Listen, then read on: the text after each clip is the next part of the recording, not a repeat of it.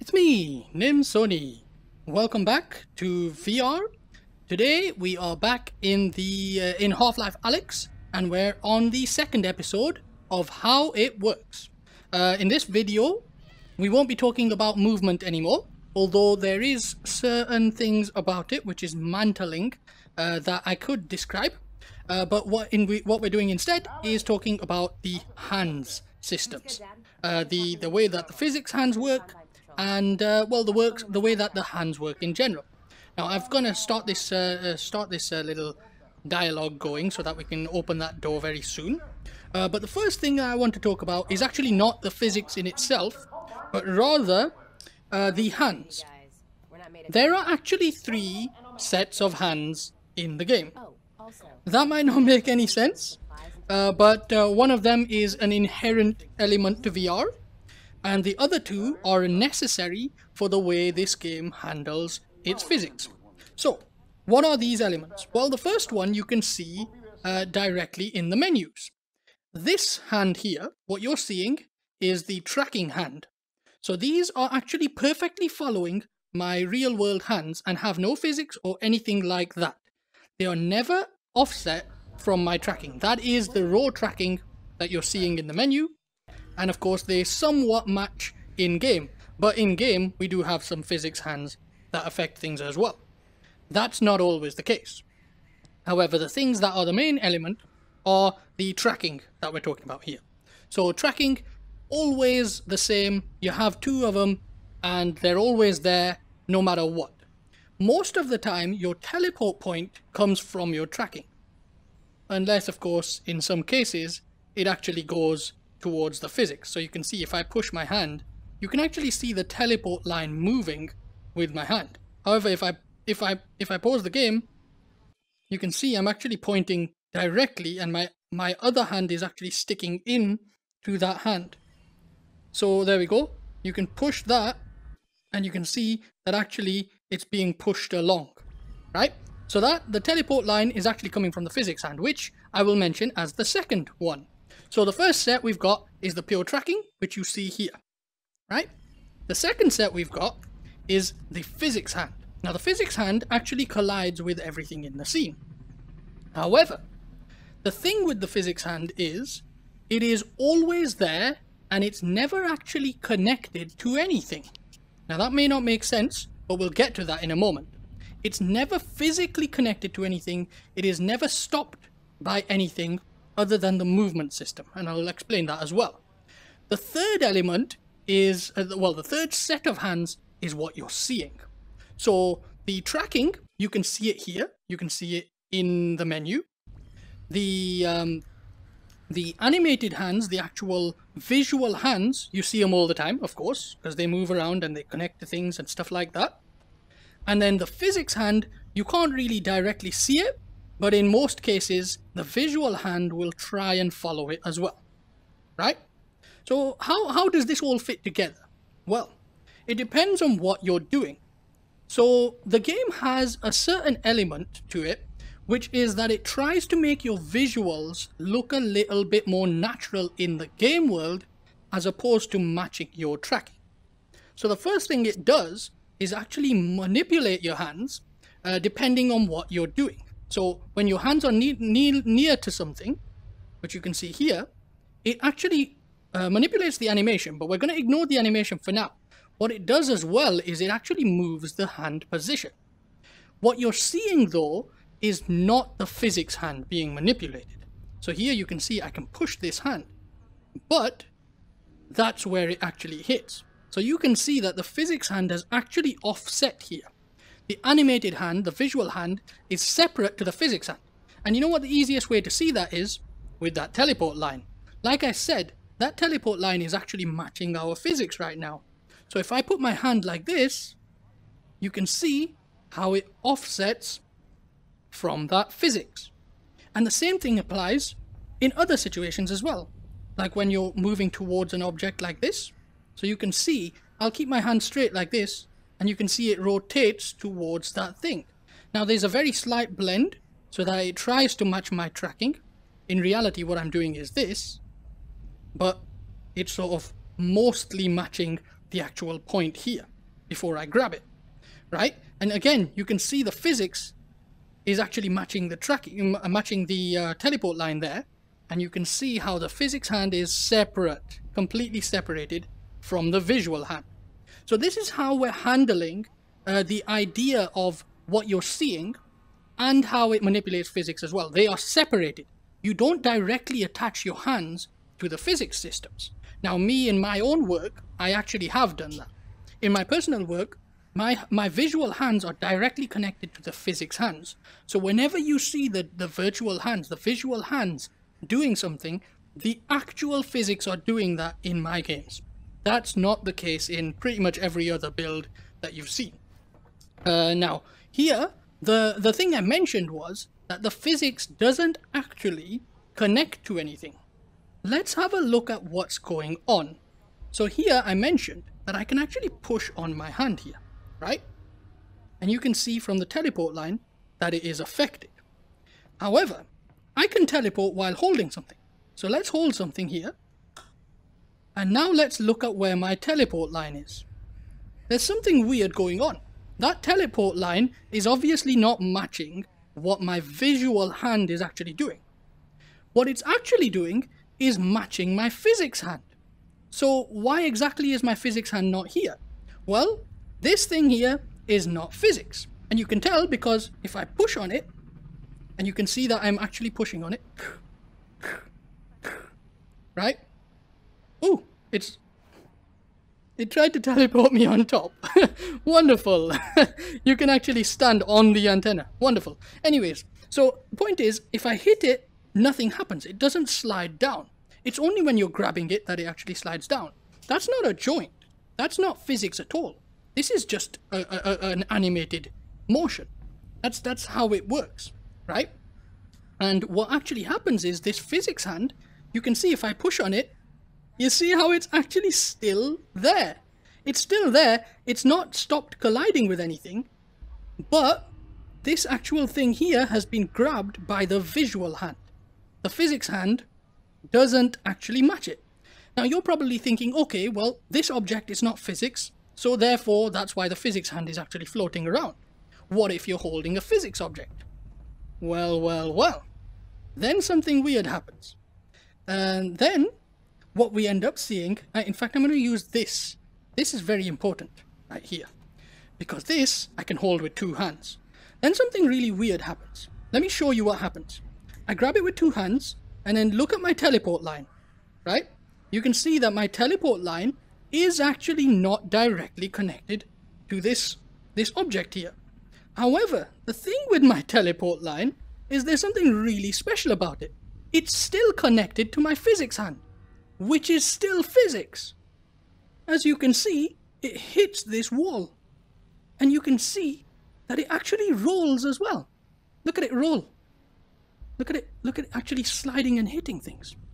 And you can see that directly when I actually try to hit something. In fact, let me just, there we go. Give it a nice height position. And you can see that, you can see that here. When I keep my teleport line active, in fact, I'm going to have to do it with something that's near a space. When I keep my teleport line active, you can see where my physics hand is, and you can see how I'm able to manipulate this bottle while I'm holding this can, while I'm holding the watering can. If I don't have my teleport line active, it actually looks even cooler, because what I'm actually doing then is this. Like magic, I'm able to move the bottle without my hand. That's because the physics hand is actually separate and never jointed to an object, ever. It's literally never jointed to anything, right? The physics hand is always active, and it's where your teleport line actually comes out from. So yeah, you actually collide with walls to prevent your teleport line from being inside a wall, right? And coming out from inside a wall, you actually collide with walls. However, it's not what you're seeing, right? The collision is still active in all cases as well. Now, that leads on to some other weird things. Because here, like I said, this is a physics object, and this is not. So what you can do is actually have both active at the same time. Let's try and do that. Ta-da! So here, now without my other hand, you can see I'm letting go and releasing it. Here I've got this slider active, which is not a physics object. So the physics joint that the game uses to create the physics object holding is still allowed to be independent. This object, however, is stuck nicely onto my joint. So I can still move this can, but the slider is also active at the same time. Here's the coolest part, and this is what I was saying earlier, where we've got actually 3 elements. Well, here we've got 4. We've got this sliding one, which is where my visual hand is, entirely based on the slider. And then we've got the can, which is actually a separate physics object. And then we've got our physics hand, which is not colliding with the can, but it collides with everything else. Let me show you. Grab. So now I'm still grabbing this canister, right? I'm still grabbing this can with my other hand, as you can see. Right? When I release it, it's back here because I'm holding it. And with my teleport line, you can still see that my other hand, my physics hand, is still there. In fact, if I hit it here, you can see now that I'm holding this can while my physics hand is actually being tracked by my visual hand now. So here's the weird part now. You can actually see my hand being pushed about. So now if I grab this canister, watch this. You see how it hits into the wall? And the canister is actually affected by my hand hitting a collider. So the weirdest part about this game is that actually the physics object is following, not your tracking directly, like your physics hand does. So your physics hand is a physics object floating in air that follows your tracking, which of course is this. You can see in my space. So you can see no physics, right? But the can actually follows the physics hand, which is incredibly awkward. So what you have in essence is we've got tracking that is followed by our physics hand, that is then followed by the object we're holding. So it always hits things when we actually try and move them. It's really, really unusual. It's very cool, but it's also very weird. I've got something even cooler for you. Some things that you actually believe are physics objects are not at all. So for example, this door here. Yeah, sure, we can grab it and we can slide it. And again, of course, our physics hand is still separate. You can see me hitting it here, right? But that's not all. This is actually not a physics object. As you can see, I can't actually push it. My hand just goes right through. But if I grab it, very easily, it slides. That's all animated. That's just a mechanic. That's not a physics object. Now we've got something really special to talk about, which is how then are we able, because this is obviously matching my physics hand when I'm not holding something, right? So this is all just the physics hand. How then is it able to move around so perfectly when I'm changing speed almost instantly, right? And that you can actually see very easily when you put your hand towards something. So here, if I move it, and you can see again with my teleport line. Oh, actually you can't because it's on the physics hand. So when I'm moving my hand, right? So here, for example, here, my hand's actually here, right? My real hand is over here, right? But here it actually gets stuck. So I'm just going to keep my hands together. So this is where both of my hands are right now. You see? Right? So obviously there's some natural physics to it. And if my hand was behind here, and then I tried to put it together, here my hands, you can hear my controllers clipping together. They are touching together. But that hand can't get here because physics says no. However, how is it here then? Well, what's happening is, and this is really clear when you start doing something like this. So I'm going to put my hand here. Watch what happens. You see how the hand always stays in front of objects. Now this is actually much more easy to show when we've got some drawers, and I'll probably show that in a bit as well. But you can just show it here as well. So if I just give it a crouch, here you can see I can move around, and obviously if I put my hand here, it hits this object. However, if I put my hand underneath, oh, that didn't work very well. If I put my hand underneath, you can see it goes on top, right? It's really weird. What's happening is, and this is something that was actually kind of mentioned by Valve themselves in posts on Twitter. What was happening is we had a discussion about whether or not Half-Life would have arms and whether it should. Valve, or someone at Valve, someone somewhere, mentioned that actually what they're doing is they are doing some simulated arms. Personally, I wouldn't call it simulated arms, because in actuality what it is a trace of the shape of your hand into where the hand is. However, where is that trace coming from? It's not coming from anywhere along your body, because none of that is actually calculated. None of that is reliable information. We only have tracking on the head and the hands. What it's doing instead is tracing from the head outwards and hitting the wall. And wherever it hits, it positions the hand. So you can see here, in reality, my hand just sort of rolls along the wall. Whereas if I'm in a movement system, I can very easily, smoothly rotate my hand, right? So what the game's actually doing when we move is it's not relying on physics. Instead, what it's doing is positioning the hand directly.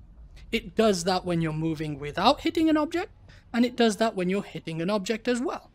It traces out, if I can get the hand where you're placing it, it'll just place it there. If not, it'll place it at the closest point. And then as soon as you stop moving, it corrects it using actual physics. Because what it's doing is tracing that physics shape, but stopping, and it's positioning it directly. There's no physics involved. So how about what happens with physics objects then? How's about physics objects? How do they work then? Well, physics objects don't do exactly the same thing. You can see how they're kind of getting pushed about, while the hand itself is doing that. So here, you can see how it jumps in, but the can is not doing that. The can is still getting pushed about by physics, rotating and whatnot, and sometimes getting pushed through the wall. That's because the can is just being repositioned to where my hand is. It depends on, of course, whether the hand is being traced and hits a wall. That's fine. But the thing is, that object still only goes based on where the hand is. You see how the hand gets pushed back, but the object doesn't. It just moves to where the hand is being moved to. So you're still getting that fake movement, right? You're still getting that fake movement, but in order to keep the tracking from going whoop, whoop, and you can see this if I kind of stepped to the right very quickly myself. So here, I'm keeping my hand completely still, and you can see that in my tracking here, right? I'm keeping my hand rotated completely still. I'm going to hold it with my oop, did a teleport there. I'm going to hold my arm with my other hand, nice and solid, right? So there we go. I'm just moving with my whole body from left to right. I should have had my camera on today, but there we go, right? So you can see here that this can, this dustbin, right, gets wobbled about. However, when I do the same thing with fake locomotion, nothing. That's because there's no velocity. There's no real physics going on. But that leads to another problem. How exactly does the game handle cans of objects? So here we've got a complete store of objects, which I just shattered most of them, thanks to me pressing a button that I didn't expect to do, right? So now here we have a bunch of things sitting on top of this. How exactly, I'm just going to do it like that. There we go. How exactly are they, oh, it's a one-handed object. How exactly are they not being wobbled about as well? Look at this, I'm shaking it quite wildly here. In reality, if I shook it, you'd see them move. So how exactly are they just staying completely still when I'm moving around like mad? Well, what the game does is it actually has an intelligence zone. And you can tell this because if I put objects on the other side, ooh, stand still, you can see that they just stay in place. They don't actually follow the object that I'm holding. As you can see, you see how it just stays in place when I move? That doesn't happen on the inside. And you're probably thinking, but hang on a minute, Nib. So it has these connections that prevent it from dropping. Okay, well, let's have a look in here then. I'm going to place it perfectly in the center there. Right in the center. Right? So now I'm going to move. Oh, other than this box here. Oh, it's going to be difficult. There we go. Place it right in the center. And now you can see I'm able to move really quickly and the can doesn't move at all. Whereas in reality, if I moved, that thing would just wobble like mad. Right? But of course the same thing on the other side. Yeah, if I moved like that, it'll wobble. Right? But if I did it without physics, it just falls off. Because that doesn't have that special zone. This leads to some real cool things, which you might have actually seen, but I can guarantee you haven't understood it, right? Here's something really unusual, and I'm just going to try and hold. The problem with this chair is I can't hold it with one hand, and I'll explain that in a moment as well. But here you've got a chair. Now, when you put an object on this chair, for example, this canister, right? Ah, damn, I stand on the chair. For example, this canister, right? It actually stays in position. What that means is this area here is actually one of those zones, a special zone that holds objects. And that leads to something really cool, because the game doesn't actually care how that object entered the zone. It only does the stuff when you're moving, when you're smooth locomoting, right? But it does it based on like what's in that zone. So watch what happens here. If I place objects in that zone, they start getting moved. Look at that. Look at that. Like magic. They start getting moved because the game has them in that zone. Now, I haven't tried this myself, but I'm really curious to see what happens. If I place this can here, and then put the chair so that there's an object in its zone, and then teleport, you can see, there it is, there it is. I teleported with the can. You see how that happens? That's because the game knows that if you've got some object in another object and you teleport, it has to move with that. So what you end up with is this really, really weird thing where you've got an object here, and then as soon as you teleport with that object. You could see the can was stuck inside the chair there. Really, really cool stuff. It's the most unusual thing you've ever seen, but it makes sense once you understand why that's happening. And I don't know what I'm going to do here, because this video is probably going to get a little bit longer than this. I think I'm going to stop it here. There is so much more to talk about when it comes to hands and physics. One of those things is what I was complaining about just now, which is this chair. I can hold it with two hands, but as soon as I try and hold it with one hand, it just detaches, right? It just automatically detaches. Now, we're going to talk about that as well, but I think I should end this video here. I left you with one unusual glitch or thing that you can do, and you can try that anywhere. So for example here, if we get through this section here, right? Skip this, I don't care. There we go. You can try it here with this chair, for example. And this chair is really cool because I can actually hold it with one hand, right? So that's really cool. What I can do here is place the chair. Oh, in fact, I'll place the chair like this because there's a zone on here as well. You can move things around on the chair. So if I was to take this object here and place it on there, you can move around while it's on the chair, which is really cool, right? But obviously that means that I can move things that are on the shelf just like magic. I think I'm going to end the video here. That's the end of this video. Thanks very much for watching. If you're very curious as to what on earth is you've just seen in this video, watch it over again, because it is a very weird thing to try and get your head around, how the game has to do certain things because it needs to allow for smooth loco and teleporting, right? And all the extra things that come as a result of that, along with all the motion sickness things, which is like digitalizing the movement so that you're not accelerating smoothly. And then of course how the hand physics work to not show all that lag, and you can really see that lag when you actually perform a crouch, because with the crouch there's none of that clever stuff. So that's what was happening here. When you throw an object in here and you press the crouch button, they get thrown about. That's because there's none of that clever stuff, none of the fakery going on when you press the fake crouch. All it does is offset your real physical tracking, right? And you can see the hands get lagged behind and everything. And even these weird, these information things, like press and hold to toggle the menu, they're actually sitting on the physics hand. Everything seems to be sitting on the physics hand, with the exception of one thing. The menu hands. Ta-da! Anyways, I think I'm going to keep going too much on this video if I carry on. So we're going to leave it here. And there's going to be another part on how physics objects work when it comes to weight and how the game balances all of that.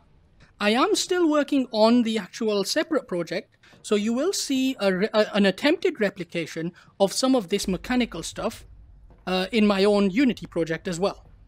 Until then, thanks very much for watching. Any curiosities, once again, ask again in the comments. And that's kind of the end of this video. Thanks very much for watching. Goodbye.